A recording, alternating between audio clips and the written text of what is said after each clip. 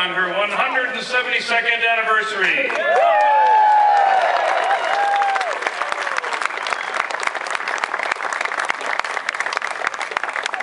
I might also add that it's our governor's birthday today, but we won't say how many. Happy birthday, Governor.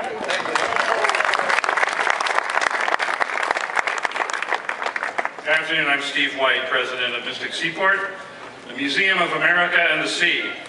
I'd like to thank the U.S. Coast Guard Band for setting the stage this afternoon, and now I'd like to call upon them again to officially open the ceremony with the playing of our national anthem. Please rise. The flag is up here. Thank you, Reverend Albert. It is both my pleasure and honor to lead us through the ceremony and the launching of the Charles W. Morgan this afternoon. Please note in your program, we are interchanging Mr. Vitor and Governor Malloy's place in the program. I'd first like to express my gratitude to all of you who are here today, with us here in the shipyard and on the grounds, on the Sabino and on the river, and with us across the country and indeed around the world as we stream the ceremony live on the internet.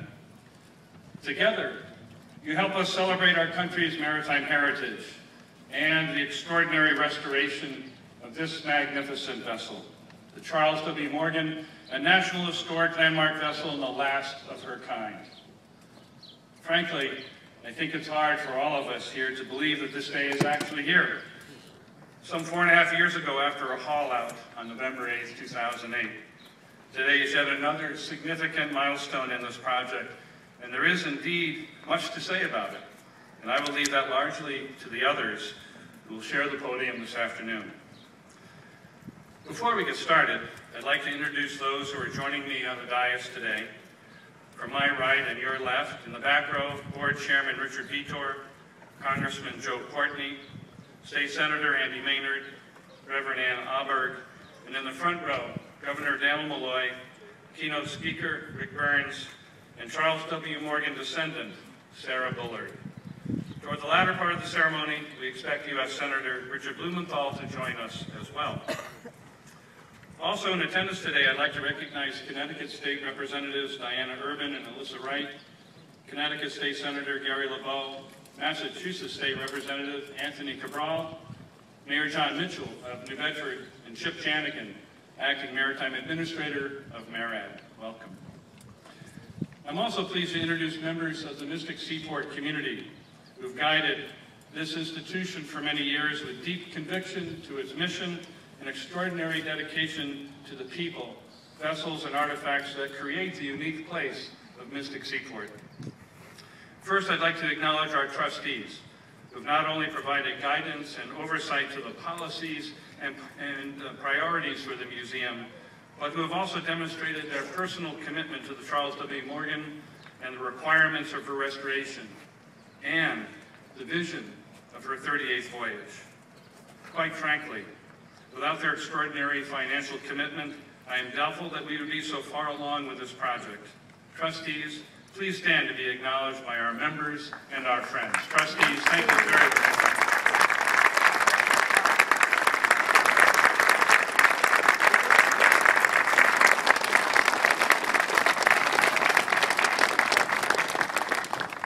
Secondly, I'd like to acknowledge the presence and the commitment of our immediate past presidents, Revel Carr, 1978 to 2000, and Doug Thiessen, 2001 to 2009.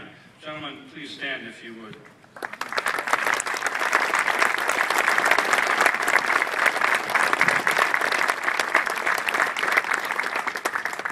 I inherited the Morgan Restoration Project from Doug, who also knew when he took the helm that a tremendous amount of initial preparation had already been undertaken by Revel and his team. Gentlemen, today I can say that with your preparation and with the work of our present staff, we have reached this stage of preservation of one of America's most significant maritime artifacts. Thank you both.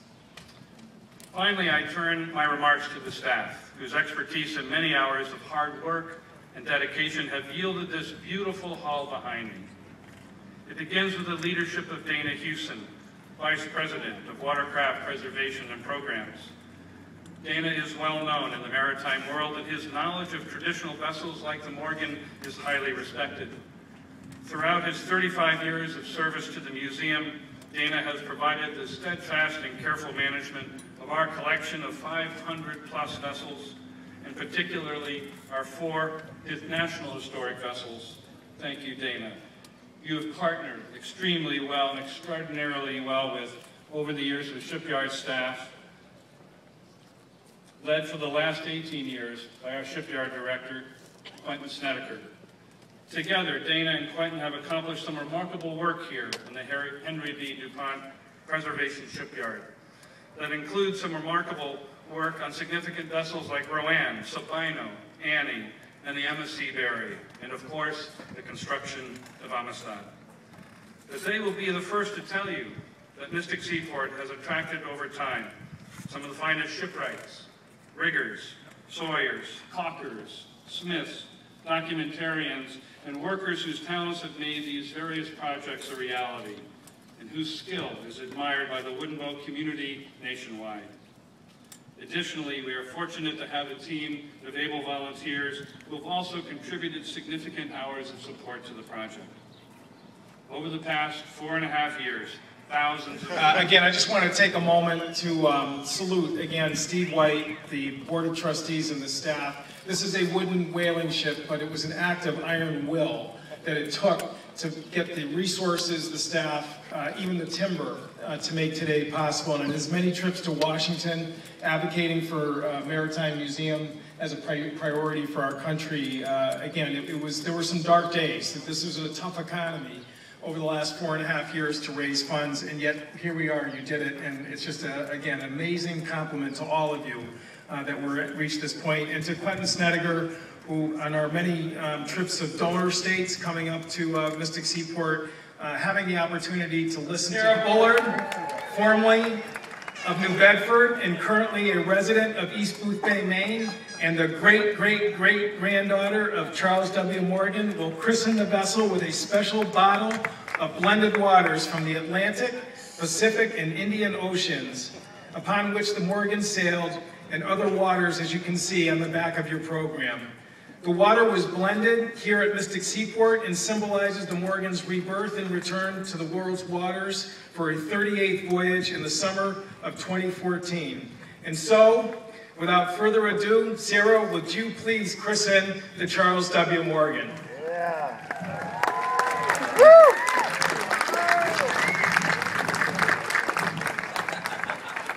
I just have a few words. Matthew wanted me to read these words, which came from an email that I sent him, so I hope you don't mind.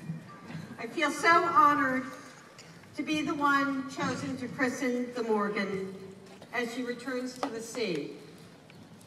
And I want everyone who has touched her, every paid craftsman and unpaid volunteer, who has treasured and cherished her, and who has lovingly brought her back to sail again into New Bedford Harbor, to know that they will be with me as I swing the bottle. Along with these amazing craftsmen, I will also swing the bottle with all of those who had the foresight in 1925 to want to preserve this great ship. They would indeed be astounded to see her now. I am truly humbled by this honor.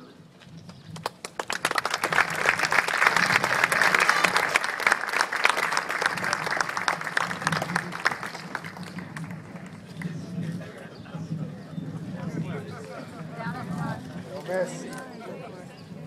1, 2, 3, go.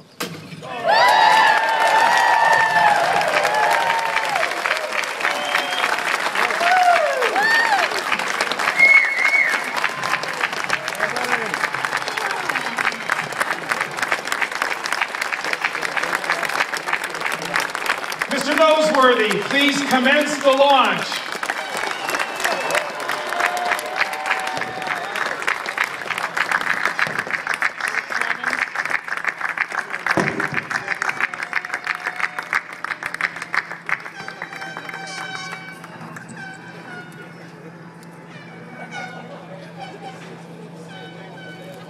Ladies and gentlemen,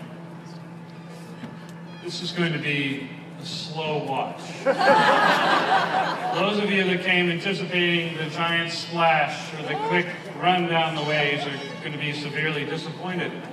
So to help fill the time of the 18 to 20 minutes, literally, that it's going to take for the Morgan to... Those who've gathered today to honor the Morgan upon her launch day, to watch here in wonder as she lowers away, to float in her grandeur once more on the wave.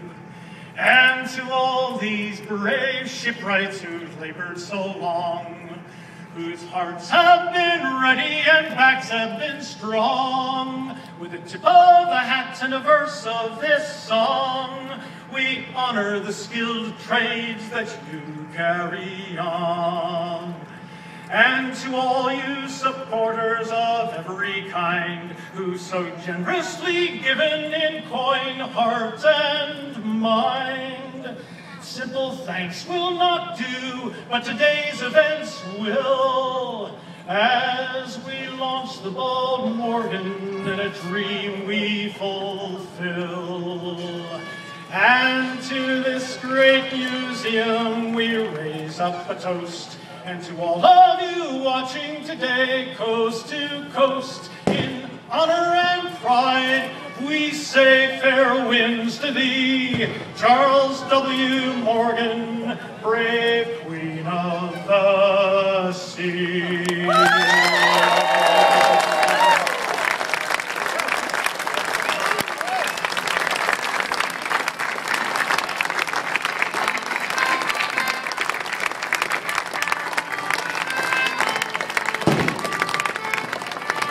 We have a few more minutes, so I'll do a few verses of this song that would have been sung on board a vessel like this going around Cape Horn to Talcahuano, Chile in the 1840s.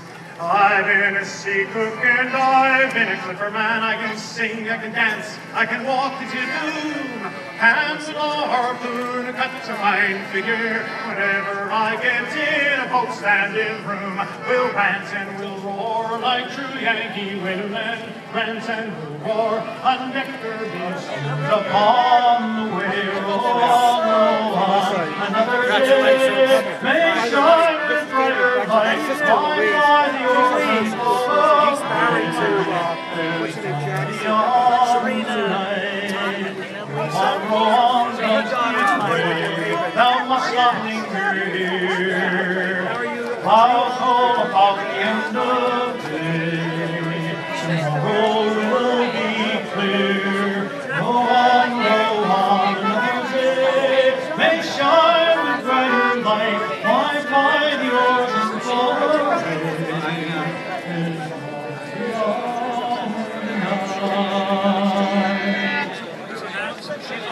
She is afloat!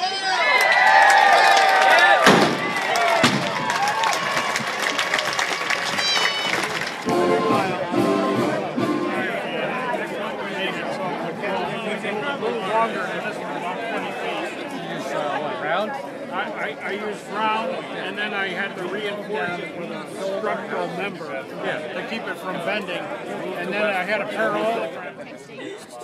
Actually, it was mostly me. I kept saying, Be able to sail. That's Mystic flag. Got it. I mean, we know.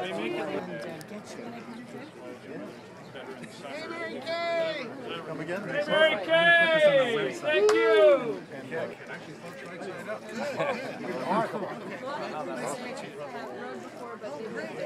What is the line called? They're doing a really entertaining. Oh, really entertaining. Hey, John. But you know, they get pretty serious about it. Next spring. Look Look pretty ship shape.